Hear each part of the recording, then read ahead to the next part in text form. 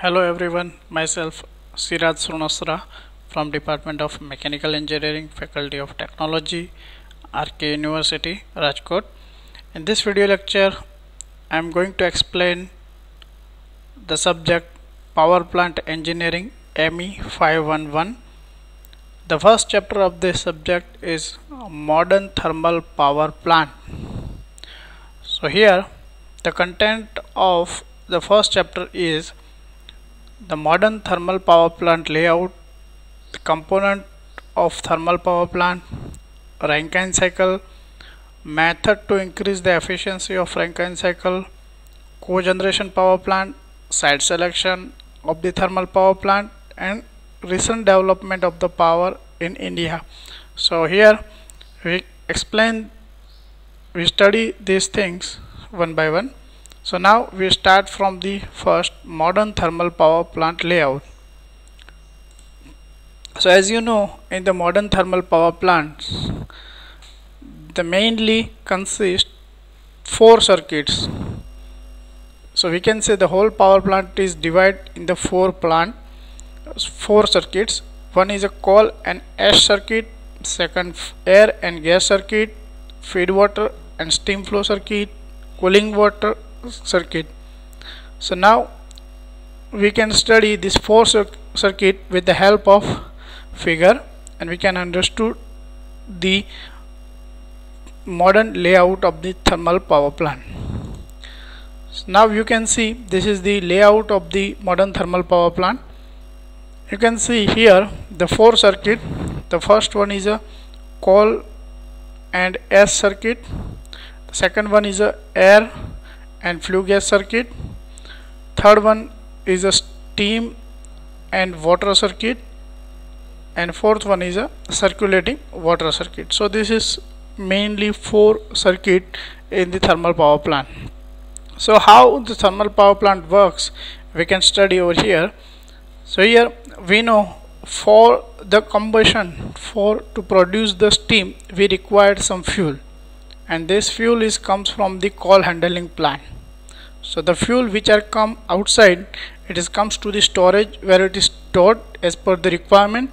Then after it comes to the coal handling plant, where it is first pulverized. Pulverized means it is converted into powder form, and then it is passes through the boiler.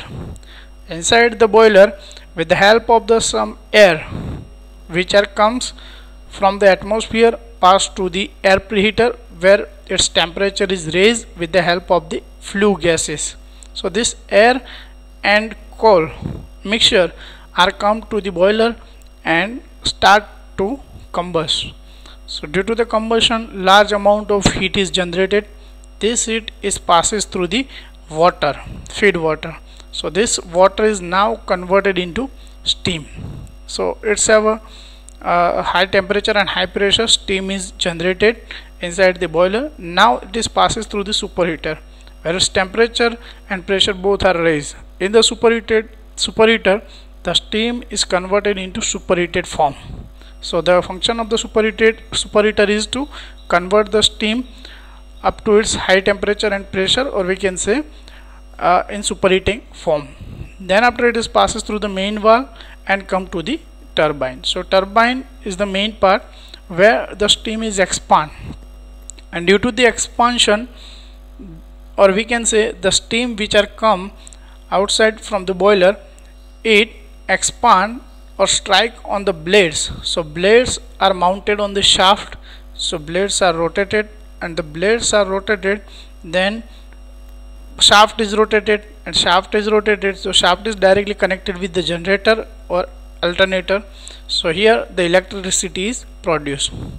Now the steam which are used inside the turbine, comes outside, and passes through the condenser. Inside the condenser, the steam is condensed.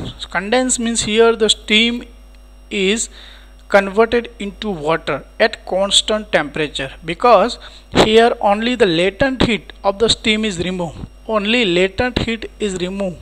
So we can say there is no temperature change ideally take place in the condenser. only the phase changes take place. So after the condenser, the steam is converted into water. So here the condensation process is take place with the help of the circulating cooling water, and this circulating cooling water maybe comes from the river or canal where it is available, or maybe your plant is placed on the river front, then it is possible.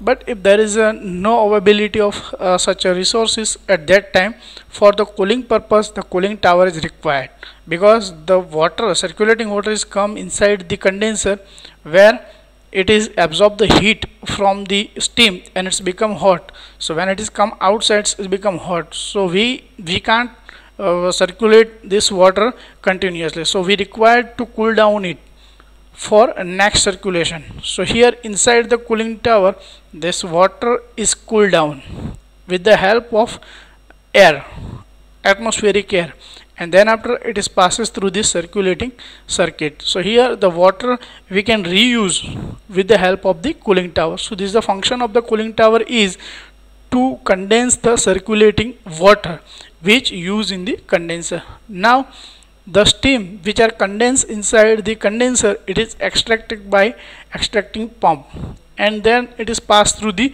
LP heater and HP heater. So what is the function of HP heater and LP heater?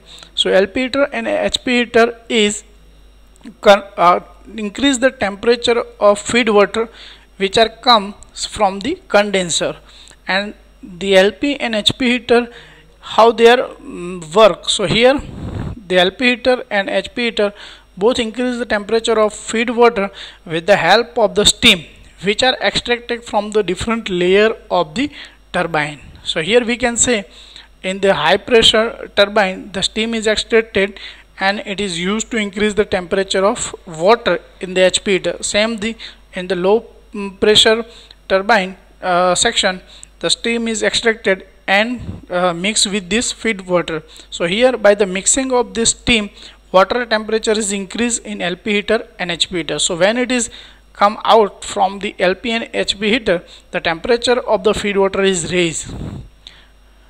So why we are raised the temperature of water? Because if we increase the temperature of water up to certain level, then the requirement of the fuel inside the boiler we can reduce it, and ultimately we are increase the efficiency of our plant. So now this feed water which are used is, so now this feed water is passes through the economizer. Inside the economizer, with the help of the flue gases which are already used inside the boiler and superheater, is passes to the economizer. So in the economizer, with the help of the flue gases, the temperature of the feed water is raised, and finally this feed water is come to the boiler where it is converted into steam. So this is all about the water and steam circuit. Now when the fuel is burned, after the combustion of the fuel, the ash is generated. This ash comes to the ash handling plant and finally go to the ash storage. So this is all about the ash and coal handling plant. Same thing, the flue gases is we are used inside the superheater, and economizer is passes to the air preheater where it is used to increase the temperature of atmospheric air, because if the atmospheric air is come with the high pressure, high temperature, then we can say here the combustion take place efficiently. So now inside the air preheater we increase the temperature of the atmospheric air which takes the participant in the combustion process with the help of the flue gases which already used in the economizer. Then after the flue gases comes to the chimney and go to the atmosphere. So this is all about the flue gases and air circuit. So here this is the we can say modern thermal power plant looks like. There is so many component inside the power plant, but here we can understood very easily with the help of some limited components. So this is all about the modern thermal power plant.